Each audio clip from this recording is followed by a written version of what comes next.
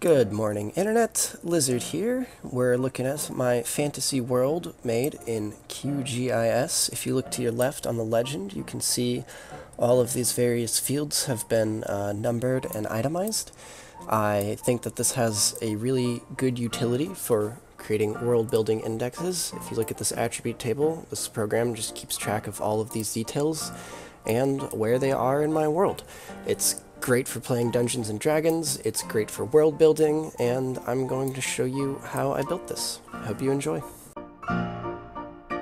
So we're in MS Paint. This is what I've used to create most of my maps. Initially, I wanted to use one of the many map-making programs that are out there. However, I found that those tailored to fantasy didn't really give me the level of scaling or fields that I wanted, and if I was going to use a new program, and it wasn't going to give me all that, I was just going to make a map in Paint. I used to doodle a lot in this program when I was 12, and I figured it was a pretty comfortable place to get started. I also hate myself. If you go over here to my legend, you can see I've got all of the towns, the populations in all of the towns, the points of interest, the empire that all of this belongs to, the underlying ground cover, and how much space everything takes up. And one of the most important things to keep in mind is your scale. So if you looked earlier, I had 2 pixels equals 1 imperial league.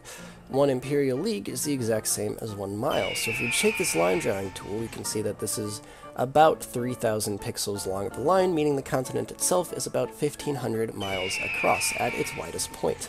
So all of these continents have the same scale on them. All of these continents are created for various different campaign settings, all within the same kind of world framework.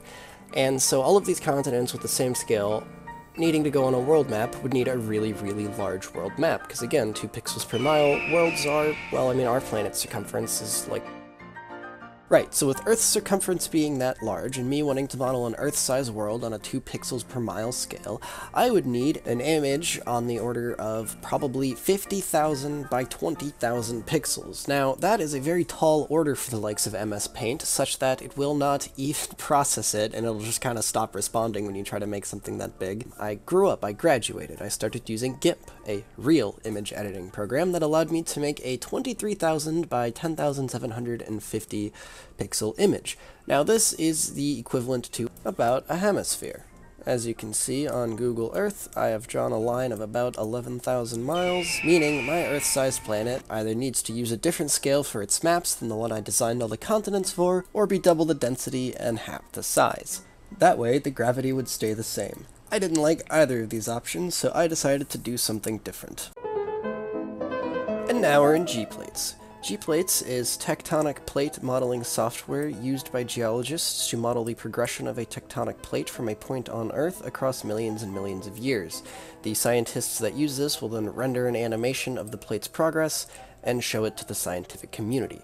However, that's not what we're going to be using G-Plates for. You're going to go over to File, Import Raster. So if you look at the file formats, any image-based map you have should be one of these. If it's not, you can easily save it as one of those and throw it into G-Plates. It's going to take a second to load up, but when it does, you should have your image in all of its high-resolution glory.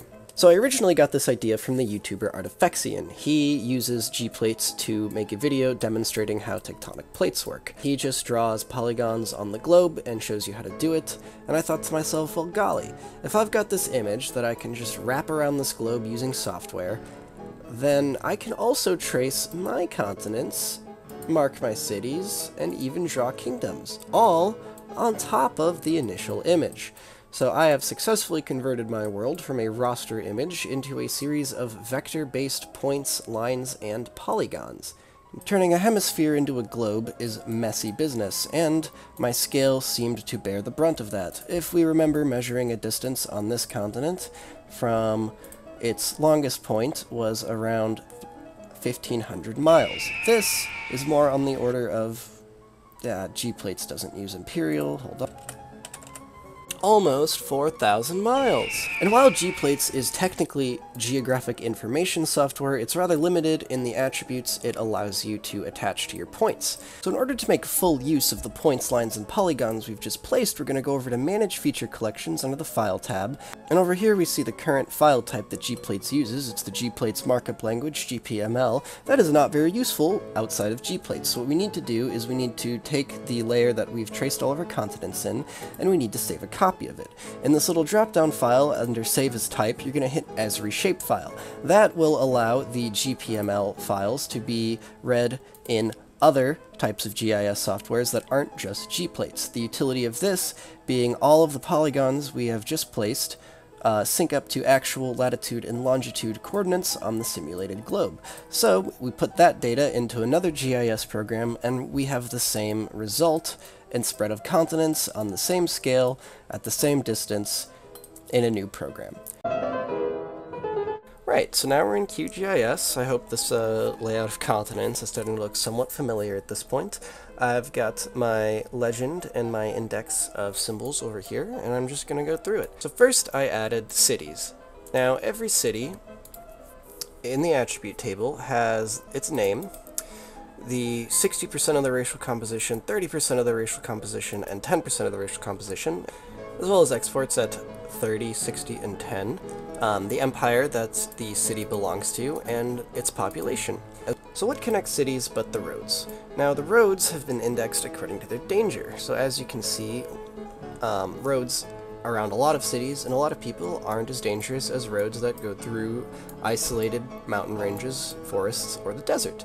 This mechanic works largely in part to create a pseudo-random form of encounters where players realize they will be walking on a dangerous road, and then the danger rating assigned to the road just kind of works as a modifier to the probability of encounter. Now we've got the farmland. The farmland is rated on a fertility index from 1 to 8. I believe 8 is the most fertile land, meaning that 80% of the allotted field is farmable. I don't know how accurate that is, but I don't want it to be 100% ever. We've got greener pastures in this area closer to 8, and we've got less green pastures in this area closer to 3, so obviously food would probably be cheaper and more easily available here in the north than it would be here in the south due to the worse farmland. The forests are rated on danger, however the symbols I use are not very good at indicating the change in color, so you're just going to have to look at my attribute table and believe me. The danger level works the same as it does on the roads, just increases the chance of an encounter. Marshes, also with the danger level, same situation, increases the likelihood of encounters in more dangerous areas, and if it doesn't increase likelihood, then at least have it increase difficulty. We've got our lakes, which I'm just going to skip for now. Barren plains, if it's just kind of empty land that's not good at farming, I wouldn't make it grassland because there'd probably be environmental factors that would have changed the underlying ecology. So the desert is a desert, and it's over here. There's really only one at the moment.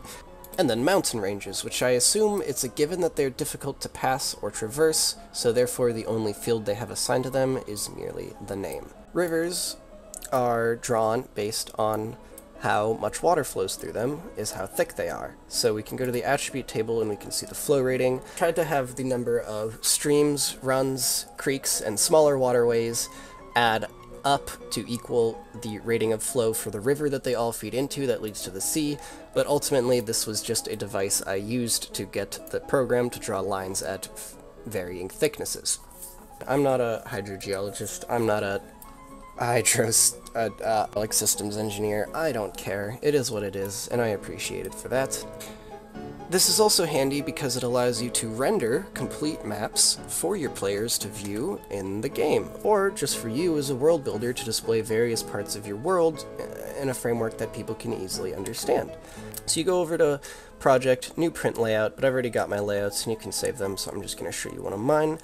This is the island of Arasaka. It is a map I made in order to inform people of the island whenever they play on it. You've got your scale bar, you've got all of your legends necessary for all of the things on the map, and you've got a nice title and a north arrow.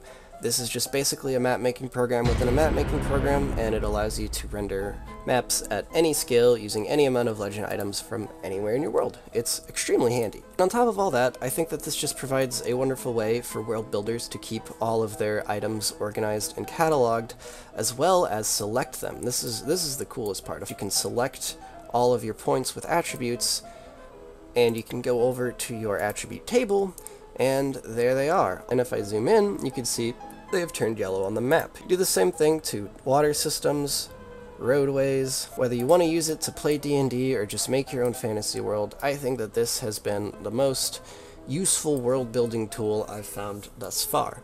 And I suppose this affords any aspiring writer, world builder, dungeon master to be able to have world politics that are logistically consistent, because you're not, like, this program doesn't forget details, it won't leave things out, it's just up to you to parse through it after you've created it to make sure everything is consistent. There's a lot of fun tips and tricks about this that I'd be willing to share. I'm just trying to keep the video kind of short so it's approachable. If you liked what I had to share, please let me know what you thought. If you have any questions, comments, or concerns, I'd be more than welcome to answer them.